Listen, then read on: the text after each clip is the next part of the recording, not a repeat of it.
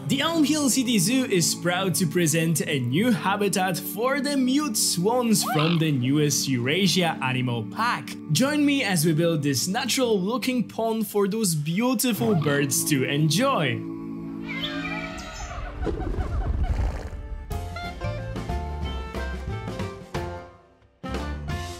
Hello guys, this is Cesar Creates, and welcome back to my channel. And welcome back to the Elm Hill City Zoo, where we'll build a new enclosure for my favorite animal from the newest Eurasia Animal Pack, the Mute Swan. You really have no idea how much I am excited for this one. I think that the Mute Swan is such an unexpected addition to Planet Zoo, and it is such a good addition to Planet Zoo. It is an animal that I think a lot of us wanted, but no one expected it to be actually added into Planet Zoo.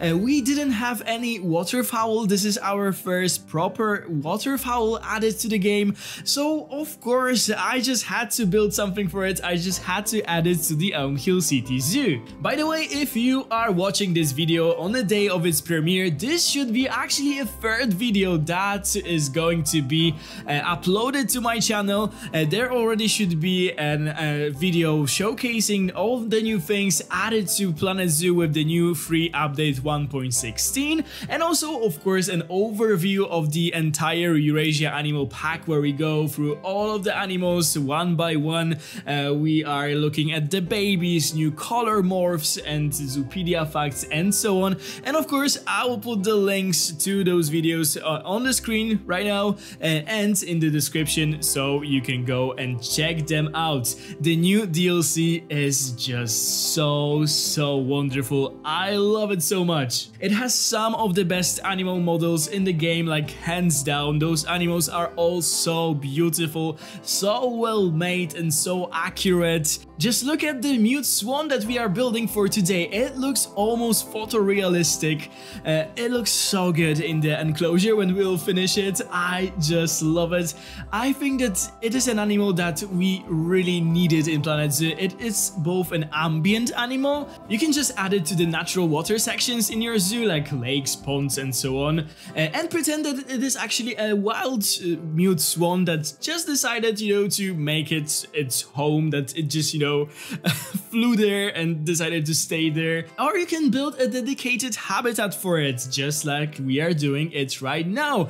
We are building this habitat in the Elm Hill City Zoo, very close to the wildcat house. I was sort of like going through the entire zoo, looking for a place where I can actually build some like a natural looking water section. I didn't want to like squeeze it in too much, and I had this space between the lion and the Siberian tiger habitat, and I think it suits in there just perfect. What I also have planned is to add the swans maybe in some natural water sections that we have in the zoo. For example, we have this small pond in the front of the reptile house, and I thought that a pair of swans will also look amazing in there, so I might actually do it. But today we are building a dedicated Mute Swan habitat. I actually saw some people being very surprised that the Mute Swan is a zoo animal, and I sort of get it. The Mute Swan has a very wide range. It lives in many places in Europe, so if you are European, you probably know this animal from just your wildlife encounters, or just going to the park. It is just there in a pond or in some lakes that you saw and so on. I saw tons of them in the wild. I actually live very close to the Baltic Sea, so in the summer there's a lot of them there.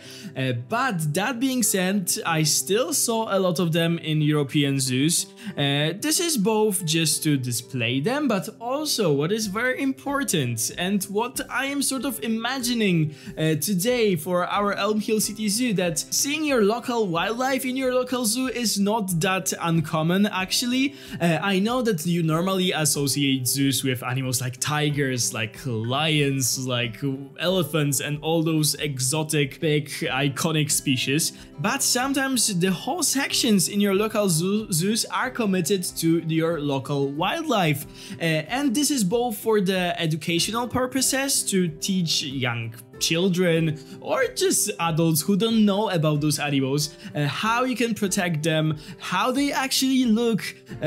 Some people don't know that such an animal exists in the area where they live even. So this the educational purpose I think is very important. And the second purpose of those local wildlife section that I really wanted to mention here is that sometimes those sections in zoos are sort of like animal wildlife sanctuaries, where they hold animals that are injured, that are orphaned, that were raised by humans, that are just unable to go back to the wild because they wouldn't survive there.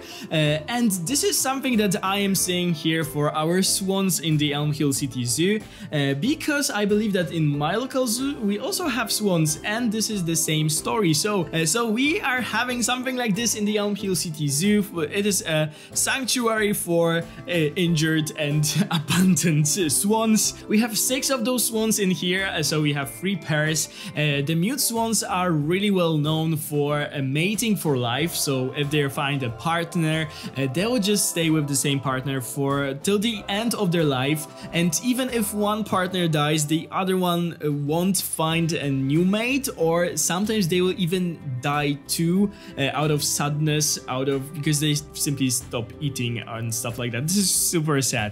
Because of this, and because of the thing that they do with their necks when they are touching their beaks, they create this heart shape, and because of that they became a symbol of the Valentine's Day. And I guess that this is the right time to continue with more fun facts about the Mute Swans. So they are actually not mute. They were called mute because they are a bit more silent compared to, for example, a trumpeted swan that is really loud. The Mute Swans can still do some chirping, they have some sounds that they make, they also can hiss when they are threatened or they want to scare off their predator or a human. They get really aggressive during the time when they have their young. They are very protective of their young. They are building those very big nests that I also wanted to recreate in here, so you'll see those nests in the cinematic shots by the end of the video. I had some nests in this zoo because I created them for the red crown cranes, but I just made them a bit bigger for the swans. So if you see swans with little ones, it's better to keep your distance because they can really attack you. They are really mean when they have their children. The Mute Swan is also one of the heaviest flying birds on our planet, and they are said to be very intelligent. By the way, I think that plastic swans is probably over the moon that they were added, right? When it comes to this enclosure, I really wanted to make it look very natural, very overgrown with a lot of aquatic plants surrounding the pond. I also created a small island for them to chill on, to sleep on, and so on. I created this very low fence because the swans will probably have their feathers clipped in such an enclosure, so they wouldn't be able to fly out of there anyway, and they are not the best jumpers. They are really clumsy on land. They are really excellent swimmers, but on land they are just really slow, and I think that Frontier just nailed the way of how they are moving, both on land or in the water. And overall, this model is amazing. The animations are so well made. Oh my god, I am so in love with this animal, and I am so happy that that they added it. Overall, this entire pack is so good, because I saw some mixed opinions, because I saw people not being too over the moon about this, and I think that a lot of this comes from those very high expectations. I don't know, a lot of people thought that this winter DLC will be something big, something major, something game-changing, and my question is sort of, why? We are sort of used to the DLCs being the way they are. No one said that there's anything super new coming to the game. There wasn't any signs for anything new and groundbreaking coming to the game. To be completely honest, I think I lost hope for like flying birds and aquatic animals like a year ago or something. And this made me enjoy those new packs so much more because I am not like expecting anything. I am not waiting for something big to happen. happen. So when Frontiers gives me an animal like a Mute Swan or a wonderful animal like a sloth bird that I just love, how could I not be happy? This is amazing. They look so incredible. They bring something new to the game, especially the swan, but the bear just brings this new type of the quality that Frontier can now bring to this game. Like, compare it to the other bears that we have in the game. Like, the sloth bear is just like a step up. It's such a like a next level animal compared to some of the like base game or even some of the animals from the previous DLCs. It is so beyond good. Of course, if you'll ever get flying birds or aquatics, which again I don't think that we will, but if this will happen, I will of course be super happy and excited.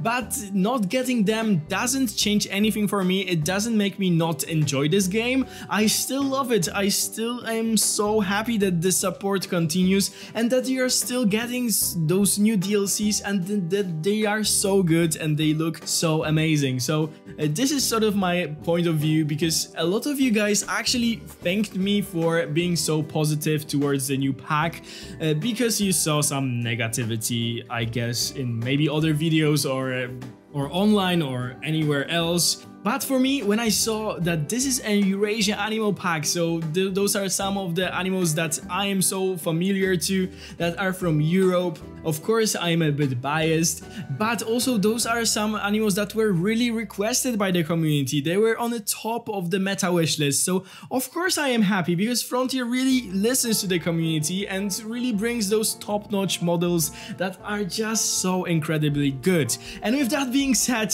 thank you guys so much for watching this video. I hope you enjoyed it. If you did, please consider to subscribe to my channel if you haven't already. Ring the bell if you want to be notified every time I upload a new video like this. Give this video a big thumbs up if you enjoyed it. And of course, leave me a nice comment if you enjoyed today's video and if you are excited for all the news coming to Planet Zoo. Make sure to check out all of my other new videos that should already be out. Thank you guys so much for watching. Have a wonderful day and I'll see you in the next one. Bye guys!